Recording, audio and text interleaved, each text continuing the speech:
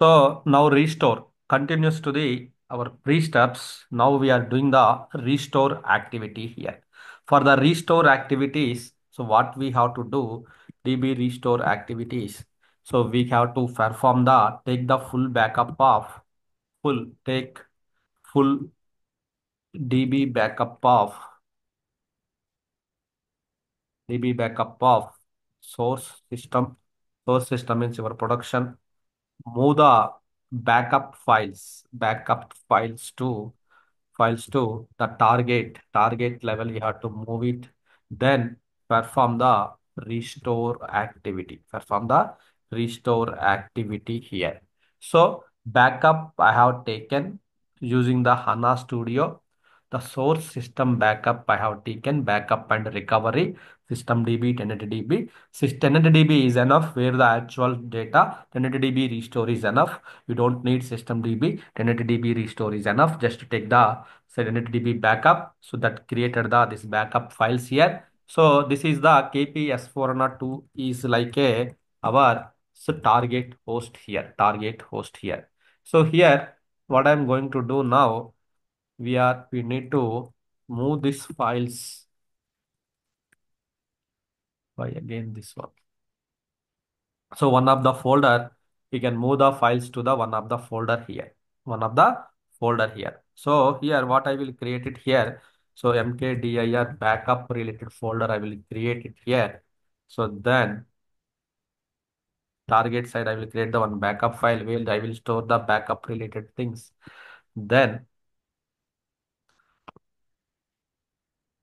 so here I need to move the backup files using the scp command at operating system level.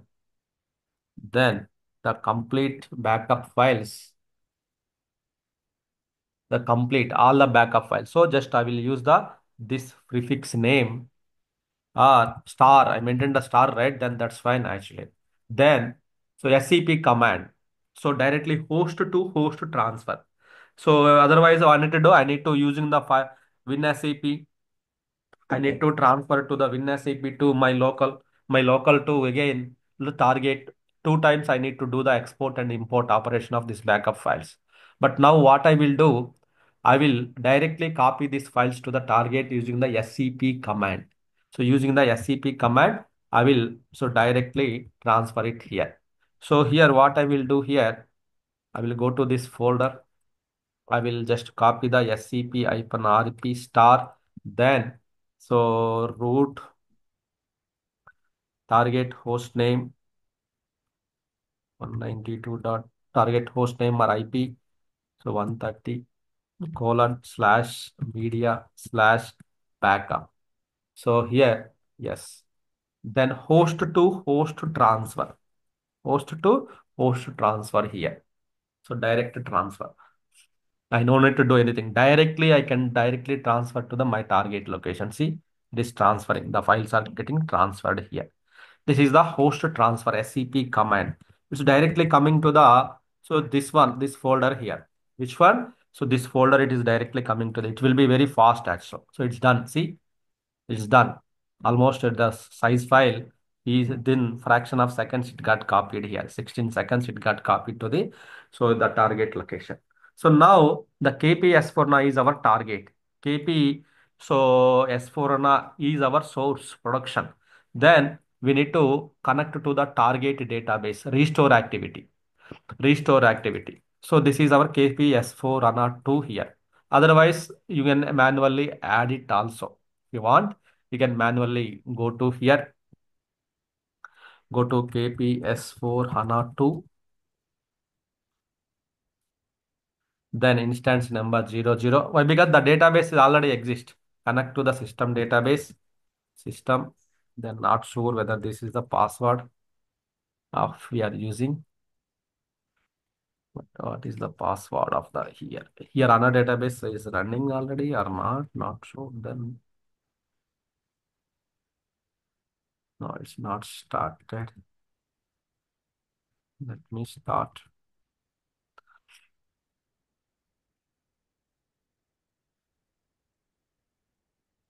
Not starting, I guess.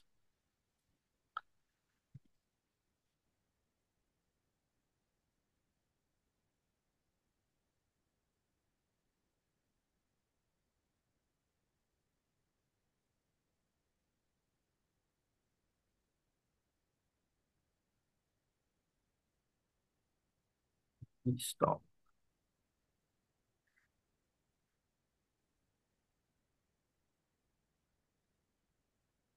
Then what I will do, I will connect to the user system DB, but because restore and recovery we have to perform from the system DB only.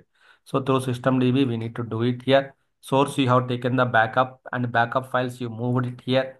So that is done now. So now you need to do the this activities here. So we need to stop it.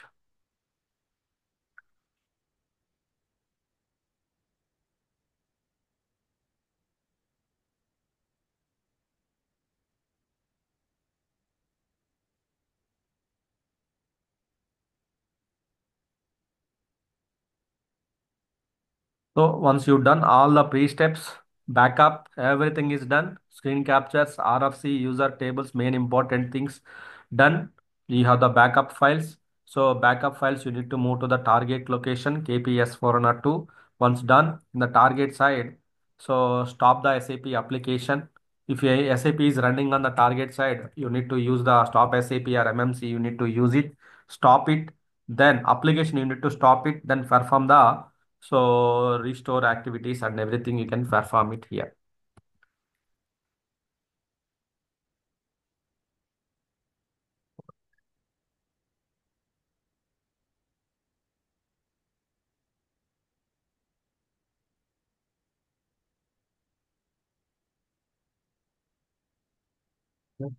Start.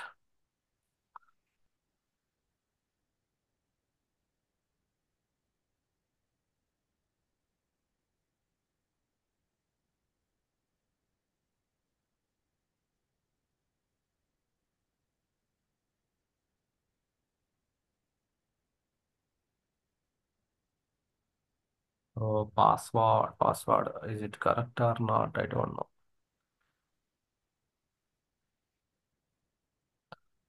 We need the system user.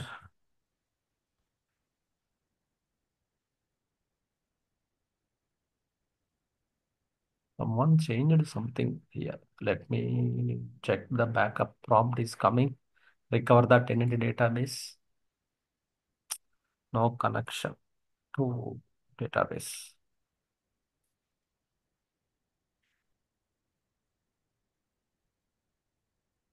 So SID ADM.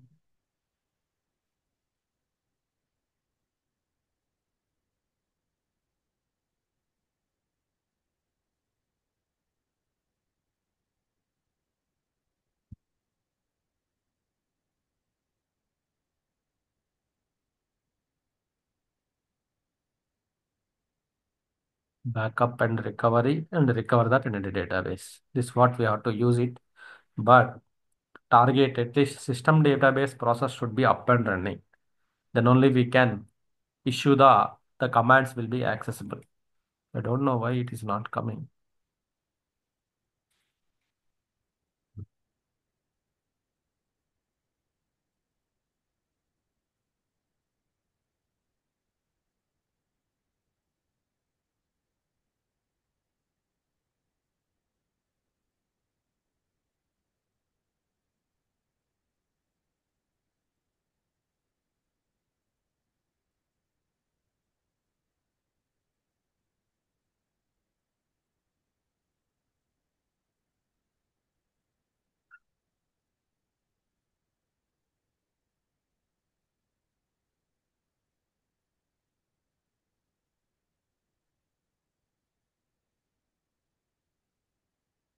It happened here.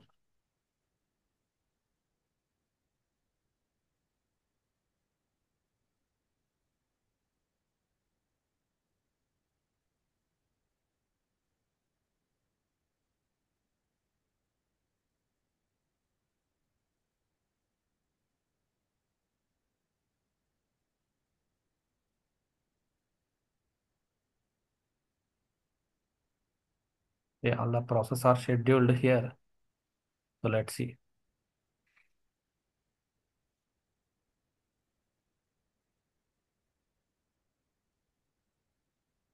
And also one more thing, while doing the restore, source and target DB version should be same, or target should be higher than source. That is the one of the thumb rule, SAP thumb rule we need to follow. Source and target database version should be the same. SAP versions not a matter. Why? Because you are doing the DB, so refresh activity. So SAP versions not a matter. Only DB version should be a matters here. Source DB, target DB should be the same, or target should be higher than source. So that is the important thing you need to check here. Here source is like a HANA. Source is like a here HANA 2.0 SPS 07. Target is the 08, right? So then how this will be recovered? So then we see what will happen when we are doing the recovery. That is the important thing here. So right click and do the recover.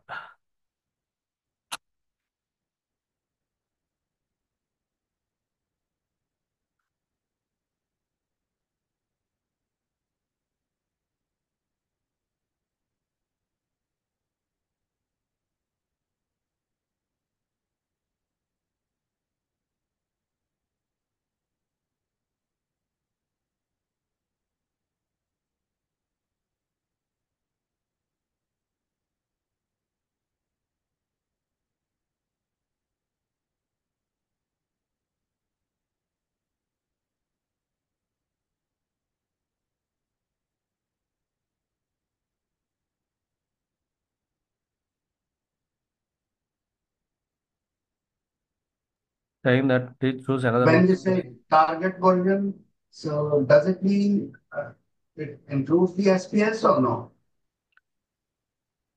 SPS means SAP. You are talking about HANA. HANA versions is a matters here. SAP, not the SAP versions. HANA versions we need to check. That is the target means target HANA DB version. HANA 2.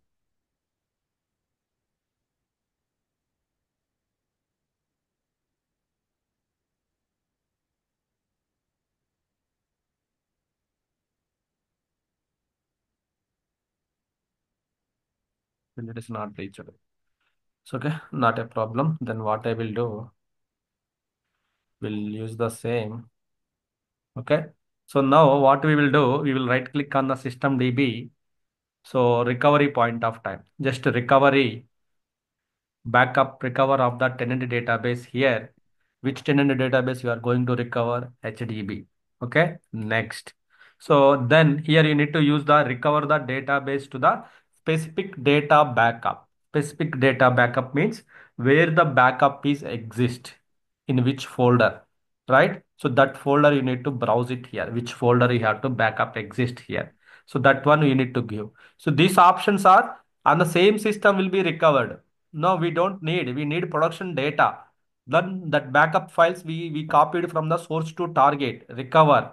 Then, so where is the backup catalog or without catalog? You need to check that one, right? Where the backup files are exist here, right?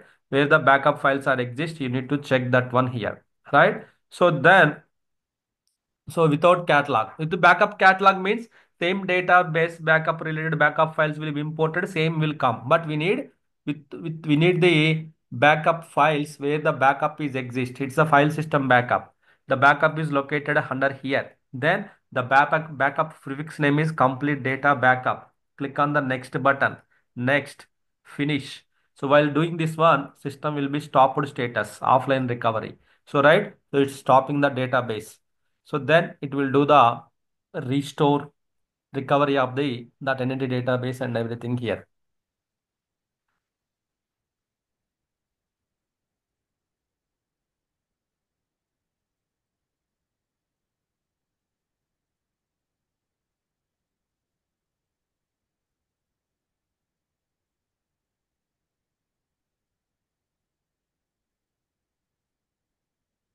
So it's a recovery. Why? Because small database, the recovery is done. Then you can check the, you can validate the data. So you can just validate the data of the data and entity database also you can add it here.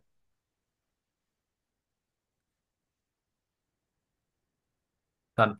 So Gen database, once the database is up and running, then we can perform the post refresh activities. We can perform the post refresh activities here. So pre-steps, post refresh steps, sorry, pre-steps, restore and post refresh steps. These are the steps and activities we have to perform in the systems here. So take the backup, move the backup files to target location, connect to the system database, then use the restore to the specific data backup which you copied the backup files. Then you can do the restore. Once the restore is done, then post refresh activities which we will perform on tomorrow. Okay, so only so backup and restore.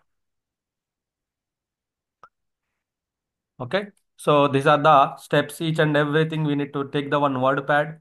Then all the screenshots, each and everything we need to reconfigure after the post refresh steps and the part of the post refresh steps. So these are all the things we need to perform. So that's why we need to capture everything here.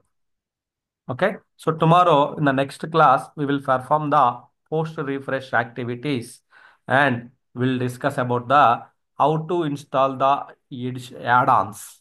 In the HANA database also we can install the add-ons. So those things also we'll discuss. Okay, any questions, anyone?